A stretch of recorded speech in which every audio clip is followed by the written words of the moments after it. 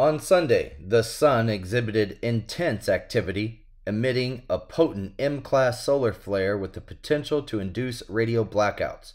The Solar Ultraviolet Imager on NOAA's GOES East satellite captured the M7.4 X-ray flare, indicating its strength as the second most intense type. While powerful solar flares can cause high-frequency radio blackouts and pose risks to space missions and satellites, the impact on the general public is limited, as these energetic particles don't reach Earth's lower atmosphere.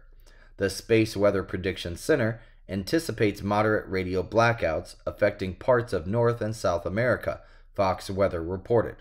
The duration of these blackouts can extend for, quote, tens of minutes. The solar flare originated in active region 3599, a region on the Sun associated with sunspot groups as observed on NASA's Solar and Heliophysics Observatory imagery. Despite no recorded flares in the preceding week, NASA's Solar Dynamics Observatory detected this significant solar activity on Sunday.